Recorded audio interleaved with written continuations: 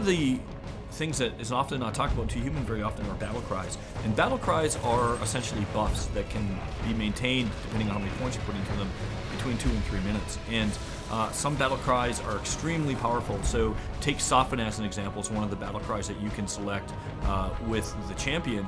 It essentially allows you to do critical strikes 100% of the time. If you're grouped up and co-op with a party, that means everyone's essentially doing double damage. And in cases where you're in a really tight spot, it is absolutely invaluable. There's other ones as well where one of the battle cries essentially gives you an ice shield, and that everyone who hits you becomes frozen. And that allows, if you're in a really tight spot, it just freezes all the enemies if you're getting really ganged up upon.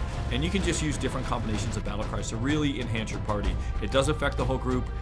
We think gamers will really have a fun time with this stuff.